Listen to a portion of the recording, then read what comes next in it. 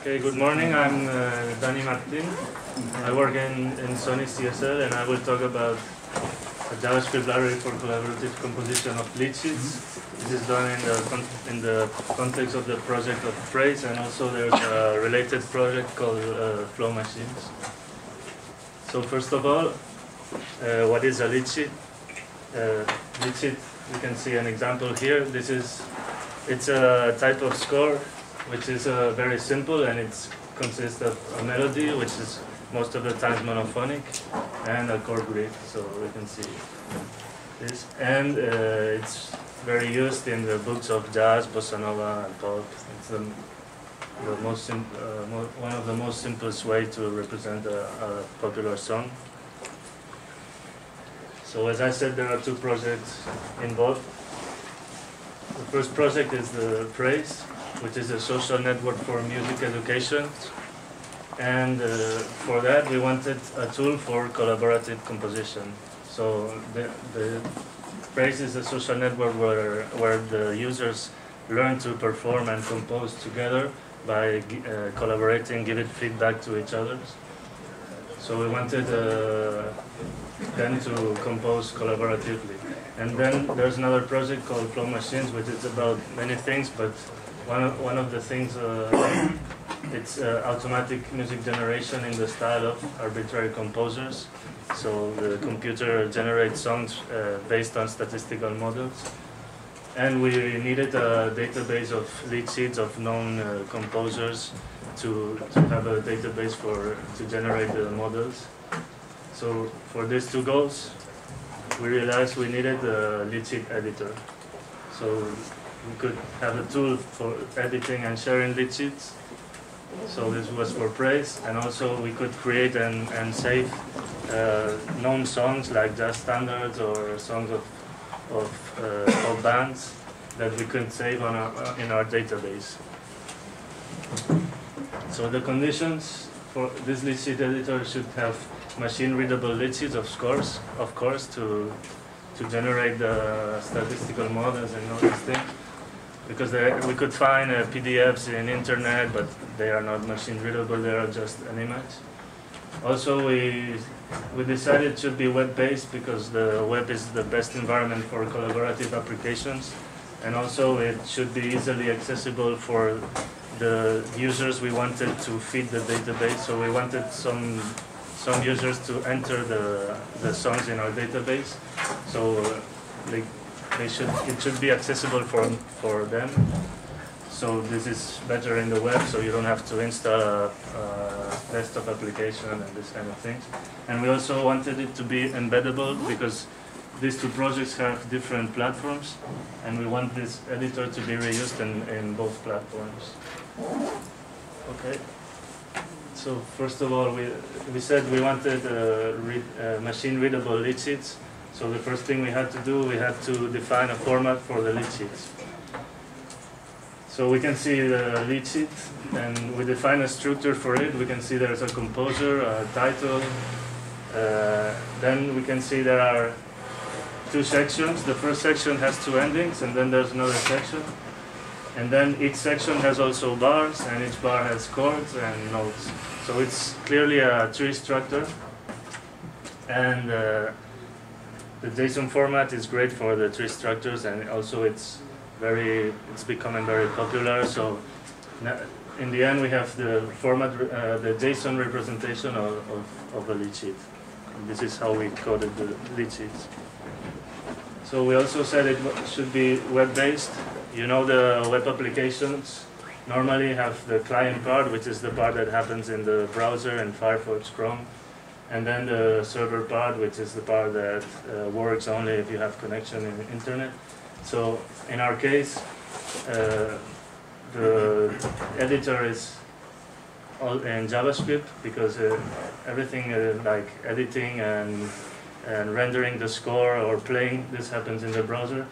And we needed the server part for the persistence, for saving the lead sheets in a database and for loading it. So, of course, JavaScript is the technology for browsers, the most used.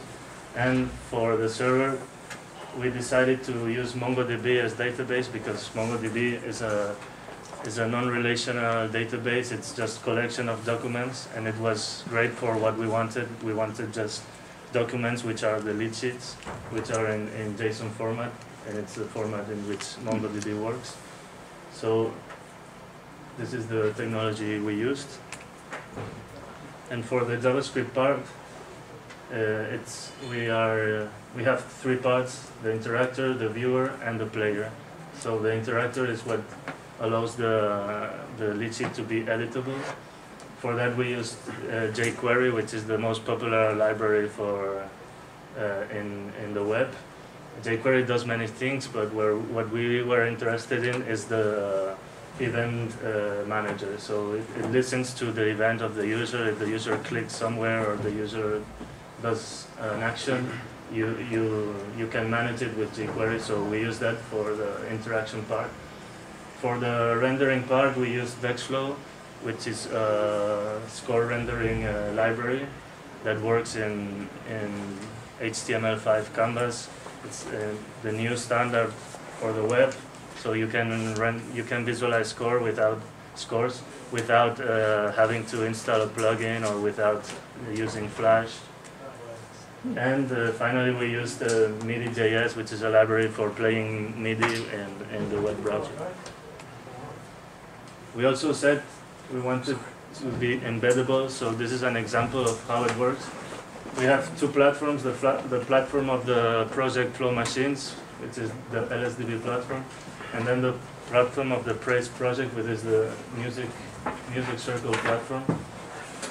So it's embedded the lead sheet component, so they can use its JS file, a JavaScript file that they can use in their own platform. And with this file, they can visualize and edit scores. But of course, they need the score itself, which is the JSON lead sheet. We provide an API in PHP that they can access in the server part. So they take the lead sheet from our database, and then they use the component to visualize it and to edit it. And this is how it looks, the integration. So we can see it's the music circle platform, and they took the lead sheet from our database and they show it in the browser with our component. Okay, and finally, this is how our editor looks like for the example we saw in the beginning, Alone Together. And so, thanks to the lead sheet editor, we could achieve the two goals we were talking about. The first one is we have the lead sheet database for the Flow Machine project. We have asked some users, some musicians, to enter the content. So we can see an example of Jeff here was entering a song. So we have now 7,000 lead sheets and 15 real books. So this is the data for the Flow Machines project, and we have some outputs for this. Like we are starting to make a radio which generates songs in the style of Miles Davis or Charlie Parker or many different composers. And also for the Praise project, we made the part of collaborative composition. So from a lead sheet of a composer, we want other composers to be able to make some suggestions or to make some comments on specific parts of the score. So you can see we can make comments on a group of notes or a group of chords. And the type of feedbacks that we can give are three types. Score, which would be just suggestions of modifications of a score, text comments, and audio. We can upload audio files related to a part of the score. I will show this now. So this is an example, but okay, I will show it in the web. This was just in case the connection was failing, so I can show it here. Okay, I have a friend in Barcelona. He wrote this song, and he plays with the guitar and he sings, so it's just chords and melody for him is okay. And he wrote this. He put it in our database. So where is my? Yeah. I play a small part.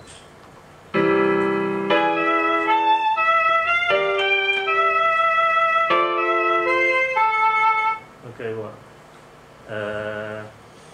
So what I just made some suggestions. So first, in this part, I just add a small change, and okay. I don't know where it goes. Well, sorry.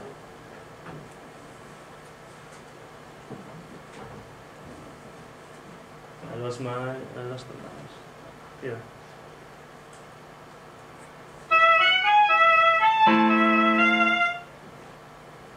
Okay, so this is the modification I made.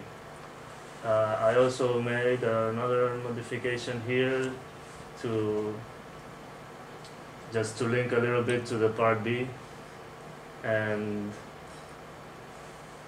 for example, I also made here these chords.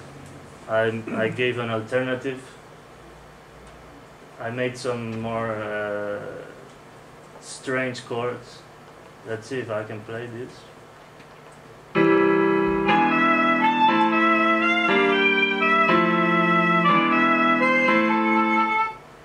Okay, so this is my suggestion, and I recorded with the guitar and I uploaded it.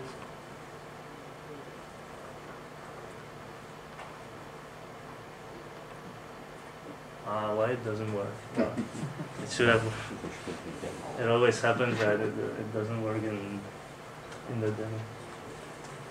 So I can now make a suggestion here, for example. I can change these notes. I will just.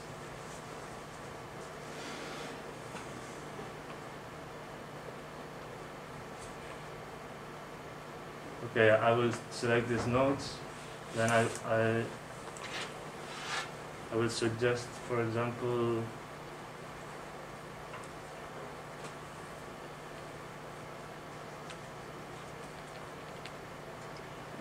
just this, for example, and I will save the suggestion. So now he can see the original and my suggestion, and he can play it.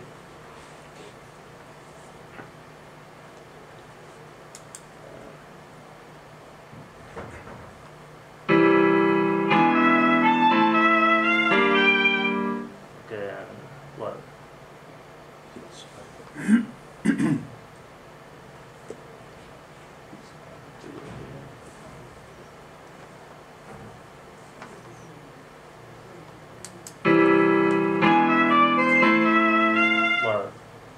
So these are the types of changes we can do. We can also, well, like I said here, this is another proposition of another chord.